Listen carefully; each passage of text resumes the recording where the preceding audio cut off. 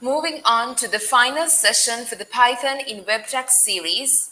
To conduct the session on Django with PostgreSQL superpowers, let me invite our guest speaker Paolo Melchiorre to the spotlight. And before delivering him the platform to conduct the session, let me introduce our guest speaker for this evening. Paolo is a long-time Python backend developer who contributes to the Django project and gives talks at tech conferences. He has been a GNU Linux user for over 20 years, and he uses and promotes free software. Paolo graduated in software engineering and is an alumnus of the University of Valgona. Melchiorre has been working in the web for 15 years and is now the CTO of 20tab, a Pythonic software company for which he works remotely. So without further ado, let me invite Paolo Melchiorre on Spotlight to conduct the session. And also all our participants and delegates of this session would be able to direct their questions to Paolo right at the end of the session during the Q&A segment. So make sure you direct all the questions that you have during the session through our Q&A segment. So let me welcome Paolo onto the spotlight. And Paolo, the platform is all yours to conduct the session.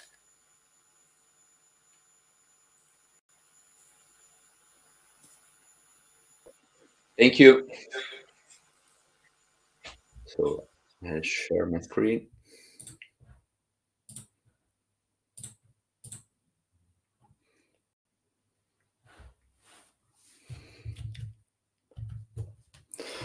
So hello everyone, and very happy to be here with you, even if remotely. In this talk, we'll see how to use some great feature of Postgres as a database in Django. In the database section of the Django documentation, we can read that Django attempts to support as many features as possible on all backends database. However, not all database backends are alike. Django per se is a database-agnostic web framework, but real-world projects based on it are not. Postgres has the richest feature of any Django-supported databases, and we'll see in this talk how to use some of these superpowers. Before moving on, it's important that I make this point very clear. Okay, it seemed clear to me. We can move on now. Jokes apart, I would like to underline that I'm not a database administrator. So, who am I? I'm Paolo Melchiorre. I'm the CTO of 20tab, a Pythonic software company for which I work remotely. I'm a software engineer, a long-time Python backend developer. After using Django for a few years, I became a contributor to the project. I also use Postgres as a database for all my Django projects, and now it's time to create one of them. As usual, to create a Django project, I use the latest Python 3 stable release, create and activate a virtual environment, in which then install the latest Django LTS version. Then, using the Django start project command, I create the basic file of our project. Let's see what it takes to add Postgres to this newly created project. I think many of you are familiar with this drawing from The Little Prince. This drawing is used as the header of the Twitter account of PsychoPG, a Postgres driver for Python. I think it represents its goal very well. Python with Postgres inside. PsychoPG is the most used and advanced Postgres driver for Python. It implements the Python DB API 2.0 specification, and it's distributed under the LGPL license. The library was released more than 20 years ago, and over time has been constantly improved and kept aligned with Postgres. Version 3 was released only a few months ago.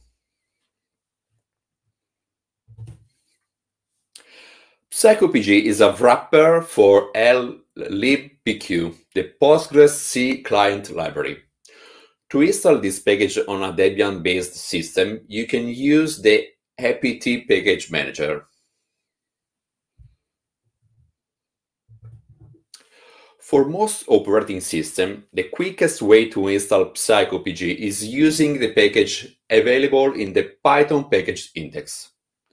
Now, let's see how to use PsychoPG in Django.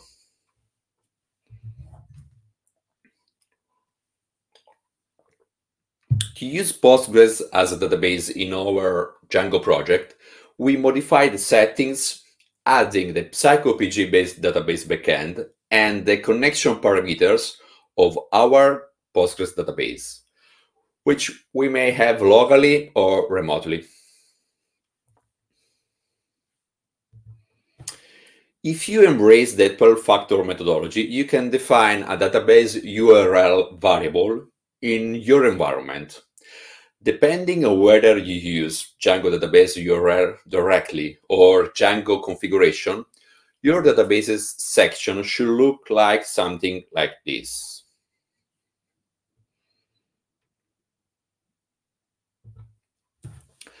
Let's now see our database in action. We'll use the example defined in the Making Queries section of the Django official documentation.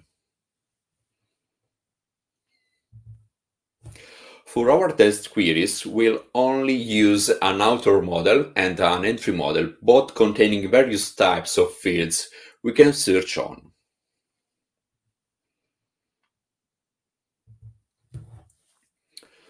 We can perform basic queries like this on our models, but actually we can run these queries using all the other supported databases as well. But what we are really interested in is using Postgres specific feature from Django. For this same reason, in 2014, Mark Tamnil, a Django core developer, started a crowdfunding campaign to develop a module to contain fields for a number of Postgres-specific data types. The campaign was a success, and the new model was remerged in Django 1.8.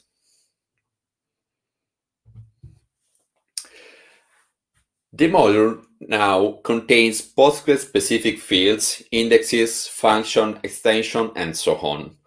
Over the year, important functions have been added, such as JSON fields, full text search, random UID, and operator classes.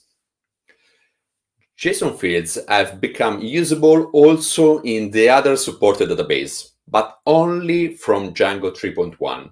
Released in 2020, 5 years after being introduced in the Postgres module. So, to use all the features of the Postgres module, just add it to the installed apps list in the setting files of your project. And now let's get to know some features of this model better. I took this photo during the spring day after the DjangoCon Europe 2017 in Florence. In that day, I completed a pull request to add a database function in the Postgres module for Django 2.0. I was helped by Mark Tamnil, the original creator of the Postgres module, and by Marcus Alterman, a Django core developer, both in this photo. The database function I'm talking about is random UID. The random UID database function returns a version 4 random UID. It's contained in the pgcrypto module that provides cryptographic functions for Postgres. It can be activated using the crypto extension migration operation. And from Postgres 13, this function is also included in core. To see the function in action, we'll add a UID field in our entry model. This field uses the related Python module and, only when used on Postgres, this store in a specific UID data type. The database will not generate it for you, so it's recommended to use default. But note that the UID callable is passed to the default and not an instance of it. Using the Postgres function, you can update all the values in a model way faster than cycling over all the entries and generating a new value with the related Python function. I recently used this technique to set in few seconds UIDs in a nearly 1 million rows table.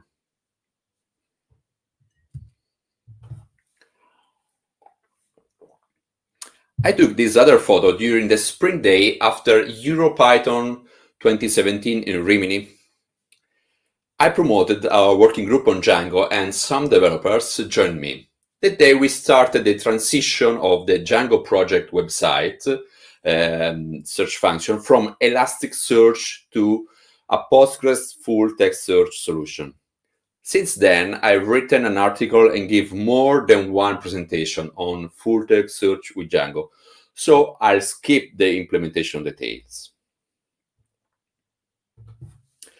The full text search support in Postgres module has specific fields, expression, and function. If your Postgres version is recent enough, you can also use specific indexes, phrase searches, or web search style. Without any customization, we are able to perform a full text search on a single field of the entry model. For example, we can search for a word in the plural form and have results in the singular form. This is a very convenient way to start using Postgres full text search out of the box. To speed up full text search, we can add a search vector for the entry model and use it to create a functional GIN index on the same model. The functional indexes are an addition of Django 3.2, available for all Django database backends, but GIN index is only available in the Postgres backend. So after that, we can search for a word using a syntax similar to the one used by search engines and have more accurate result. We can use these syntaxes using the search query with the search type attribute. Furthermore, the SQL queries will be faster thanks to the GIN index.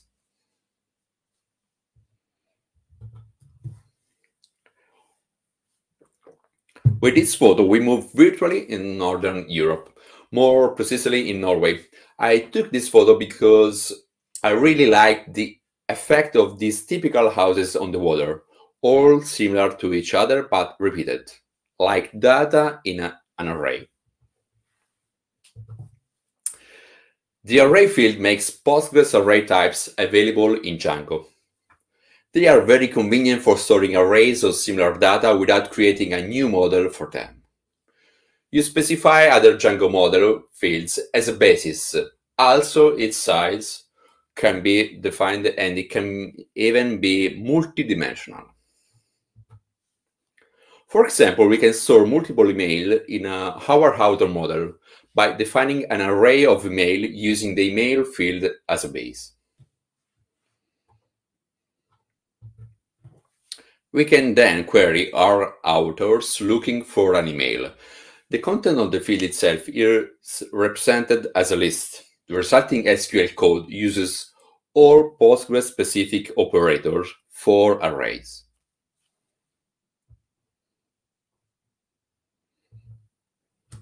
Unfortunately, the default array field widget in the Django admin is a simple input text with comma-separated values. But using this Python package, you can represent in the Django admin the values as multiple dynamically addable input text.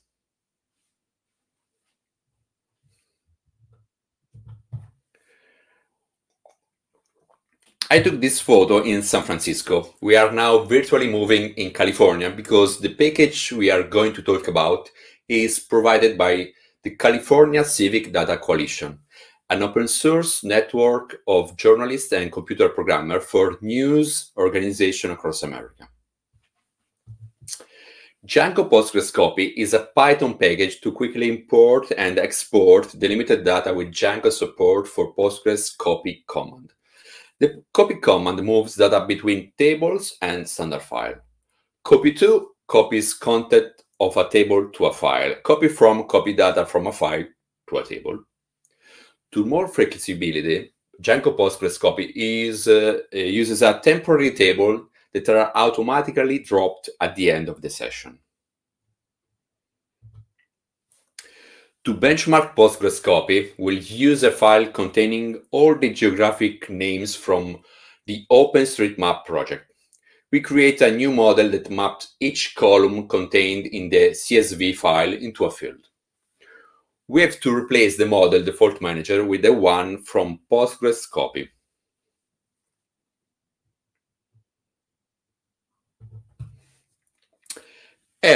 Here we use the file with all the geographical names of Italy.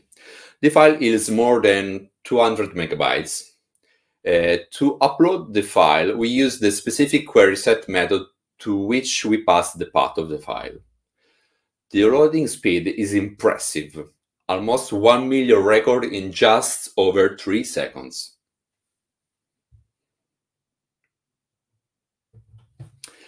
Under the hood, Django PostgreSQL executes several SQL statements. Create a temporary table based on the content of the file. Upload the content of the file to the temporary table in just over 2 seconds. Insert the data of the temporary table into the table managed by the feature Django model, applying some transformation, and finally drop the temporary table. But to reduce the space and transmission bandwidth, we have compressed our file in gzip format, reducing the size to a fifth. We can pass our compressed file directly to the PostgreSQL without having to decompress it. Loading is done in a shorter time than before.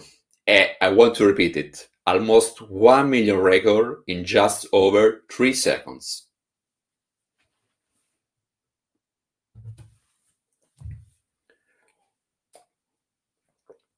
We are now virtually moving back in Italy with this photo that I took in a wood in Abruzzo, the region where I live. I'm showing you this photo because now we are going to talk about trees. Postgres L3, exactly. Django L3 is a tree extension to support hierarchical tree-like data in Django models using the native Postgres extension L3. It's a simpler and faster alternative to the implemented materialized path compared to more used Django packages. The package has a path field and an abstract tree models. To add tree-like hierarchy to the entry model, we add a path field, inheriting from the tree model provided by Django L3. We also add a dedicated Postgres GIST index on the same field to speed up queries.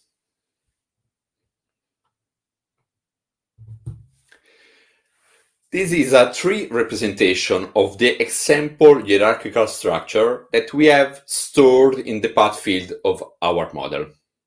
I took this example from the Postgres L3 documentation.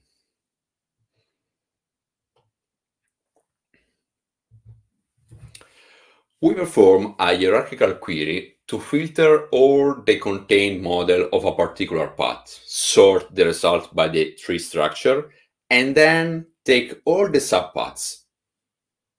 The resulting SQL statement uses the L3 operator to filter the table and the GIST index to speed up the operation and the sorting.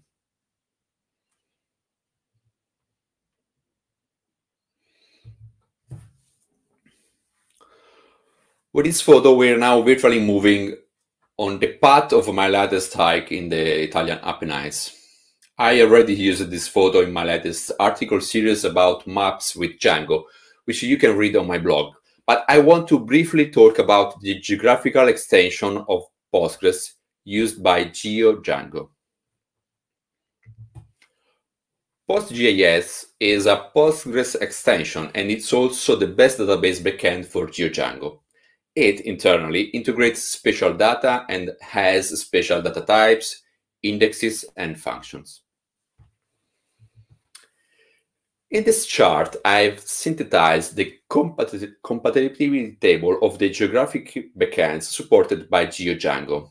In the GeoDjango documentation, there are 3 compatibility tables: special lookups, database functions, aggregate functions. As you can see, PostGIS is the only geographic backend that supports 100% of the feature. If you are interested in using this feature, you can read my article about it.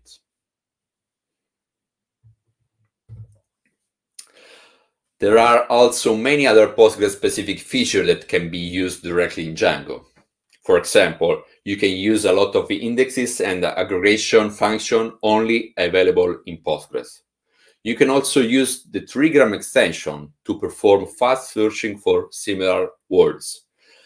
There are also specific fields only available in Postgres, like range fields and case-insensitive text fields, and more. Before saying goodbye, I want to share with you some tips based on my experience as a Postgres user with Django. The first one is read the documentation in the Django website because it's full of information about the Postgres feature.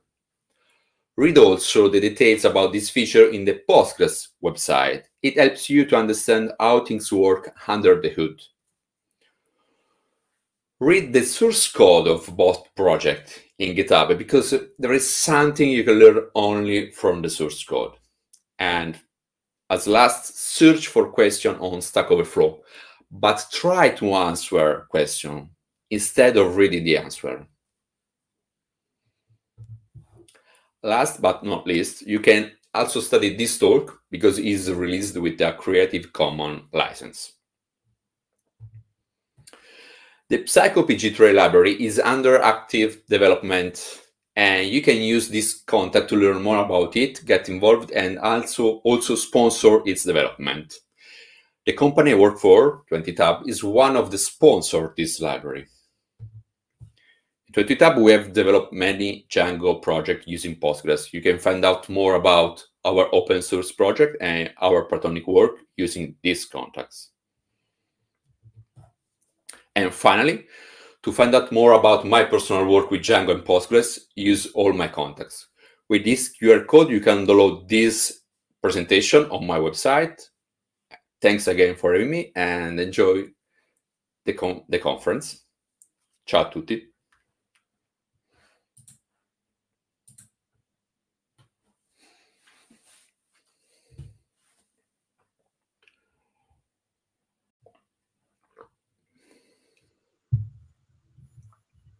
Thank you so much, Paolo. So I think we can go to the segment.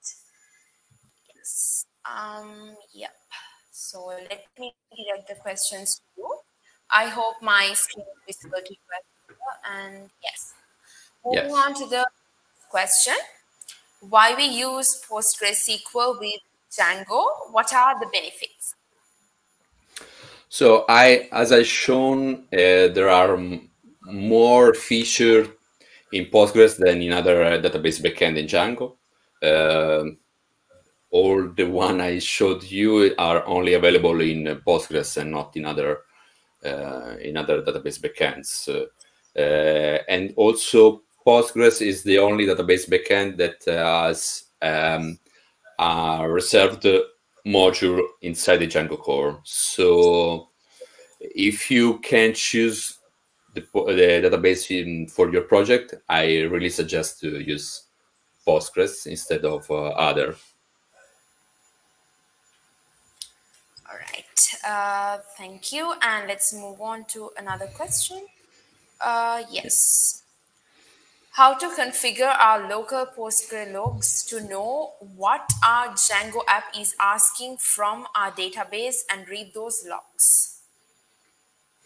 Okay, I think you can read how to find the logs of Postgres database on the Postgres documentation itself, because in every system the package of Postgres store logs in slightly different path, and it's not difficult to find in the official documentation. But if you are working with Django and you are experimenting in the shell, I really suggest to use the Django debug toolbar shell, in which you can read the SQL statement when you execute a query on the Django ORM. So it's a live log in some ways.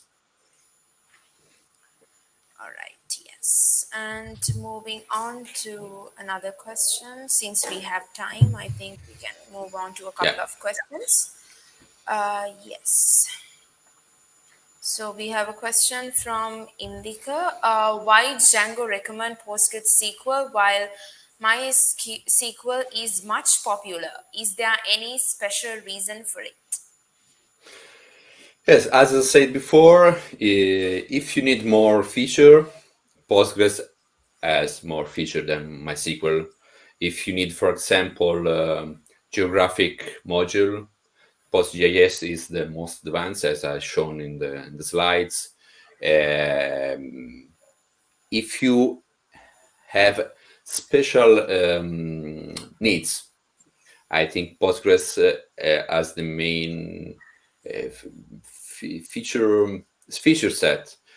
If you already have MySQL in your project, I think it's good enough to do all the work, because the ORM is database agnostic, like I said at the initial slide of my presentation.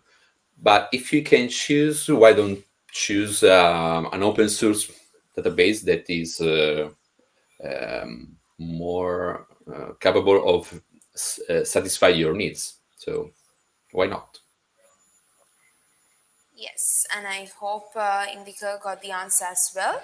And moving on to another question, by Gihan.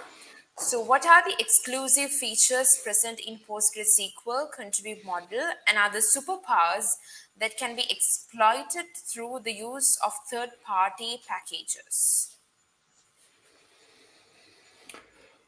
But I think the contrib module in the Django code base try to use some of the Postgres feature, but Postgres has a lot of feature you have to try to use with third-party packages. I shown some of them. For example, the Django Postgres copy use the copy command of Postgres. The Django L3 is a third-party package. It uses the L3 extension, and there are also other 2D package. I invite you to be careful of what third-party package you use in your project, because some of them are not updated, and some other of them implements features that are already implemented in the Django contrib module for Postgres. So I prefer to use the official module, and if I can do in another way, I search for other packages to use very, very specific feature. Thank you so much, Paolo. Is it okay for you to take up another few questions, so we can wind up as you wish? Yeah, I'm here. Yes. All right. So we have quite a lot of similar questions, but I will direct them to you as well. So why should we use PostgreSQL over MySQL? This Python has extensive support or some other specific feature for PostgreSQL?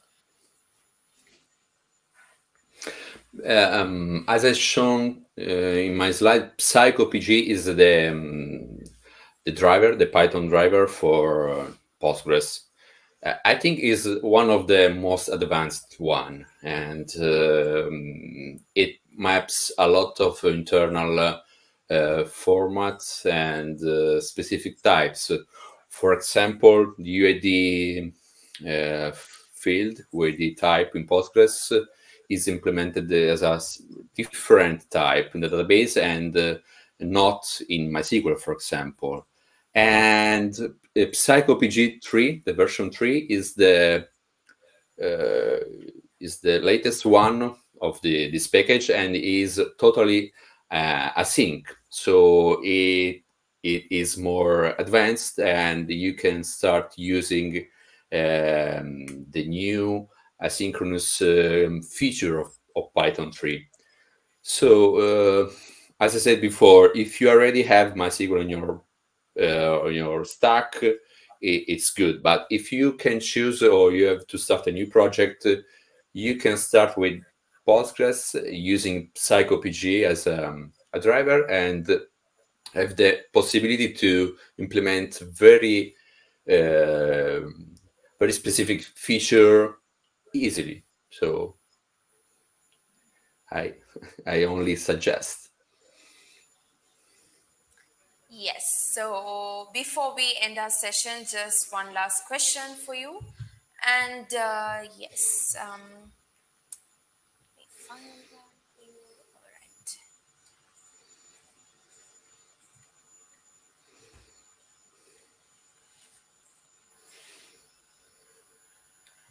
Okay. So how do I query a Postgres database in Python? So this will be the last question. Okay, using, for example, a driver like PsychoPG. In my suggestion at the end of the talk, I invited you to read the documentation of Postgres and also the code in it, and I want to suggest you also to read the documentation of PsychoPG itself, because it's well written, is updated in the last months. I also contributed to it, and I think it's the best way to start querying database, Postgres database directly from Python. With few example, you need only a working Postgres database and a connection to it, and you can start querying and elaborating the results directly in Python. If you don't want to use Django, it's all right. All right. With that, we've come to the end of the Q&A session with Paolo and also the session with Paolo that we had. And I hope that all the participants got a clear understanding as to what this session was through Paolo with his insights. And thank you so much, Paolo, for taking your time and also for conducting a very insightful session with great inputs for all our participants and delegates over here.